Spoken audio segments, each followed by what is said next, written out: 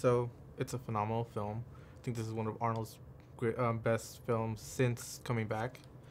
I wanted to know, was this written for him? Did you have him in mind? Because it's such an intricate character. Well, I got the tap to do this movie from Arnold. He signed a watch and I think saw that maybe I could kind of reinvent him a little bit and get him to do something that we haven't seen him do before. And that was always kind of the goal. So I did some work on the script and really wanted to create this this dad, this boss, this guy who runs his family. And that's what is different that we haven't really seen him do, because normally he's kind of like this lone wolf guy in a lot of his films. And in this one, we see him working with this team and leading this team, and there's something really kind of real and refreshing about seeing him do that. Okay, there's a lot of really realistic, crude kills in this film, Yeah. and I think it works perfectly. Yeah. Is this the type of feel you wanted for this film? Yeah, I mean, nobody, yeah, I mean, we knew this was going to be violent going in, and that was always kind of part of it, was no one's really kind of making movies like this right now with this level of, it's almost over-the-top violence, you know, which is kind of the fun of it. So it's gory, it's violent, it's crazy, but at the same time, you believe these characters, you believe these people, you know, and so we had a lot of fun coming up with devious ways to kill people. Asshole down.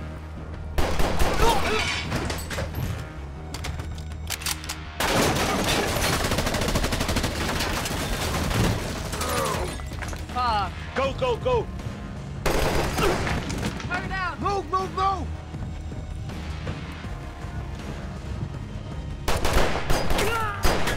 Clear!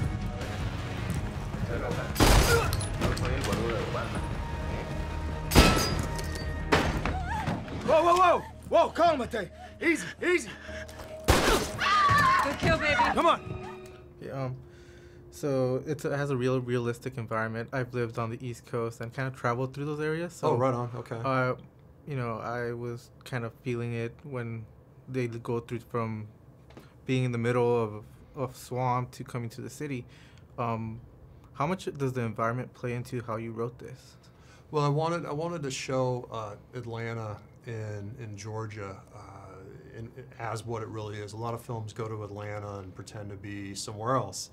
And for me, most of my movies have been shot in Los Angeles, so this was an opportunity to kind of like see something different. We're scouting. I'm like, oh, cool, we don't have that in LA, let's shoot it. So it was really fun to use the environment. I mean, and the city of Atlanta really opened up to us. I mean, we shot on a real, in their police headquarters, we shot in their SWAT team room, we shot in, actually shot in one of the federal buildings in downtown Atlanta, and obviously had some great locations out in the country. So it was a lot of fun to stage this in such a diverse place. Okay, I had read that the role of Lizzie was difficult to cast. Yeah. But I want to know how Olivia was cast in her role, because she needs to match up with Arnold. Yeah, that's the thing is you know, casting Caroline, you know, who Olivia Williams played, wasn't easy, because you need somebody who can go toe to toe with Arnold, who has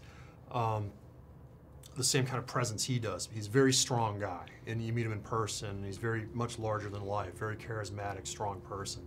And so I needed to cast somebody opposite him who you could feel could stand up to him in the film. And Olivia does an amazing job. I need you to be straight with me, John. Now you be straight with me.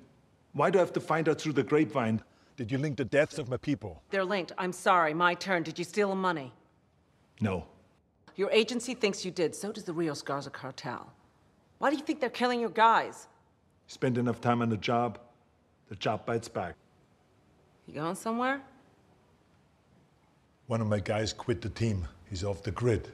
I got to want him. Okay. Grab your stuff and I'll drive. So what's your next project after this? Next project is a World War II tank movie named Fury that stars Brad Pitt, and that'll be out in November. Are you trying to incorporate a lot of the stuff that you put into this movie into more films to make them have the same type of feel?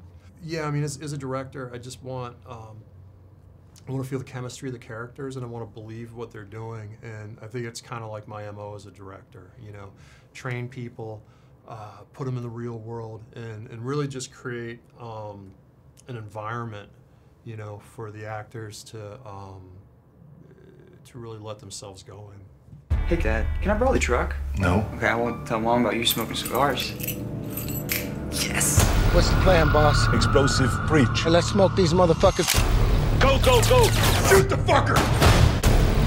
The arrest today of a cartel leader led to a seizure of millions of dollars in cartel money. Cartel's got your wife and kid. Tell John to come for you. I'm gonna destroy them. And John's family is everything. We're here to bring him back home, boss. We're here as a team. Don't ever forget that.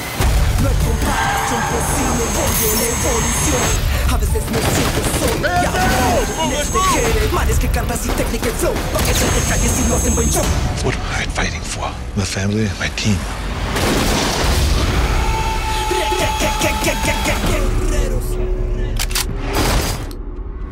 Sabotage. Rated R.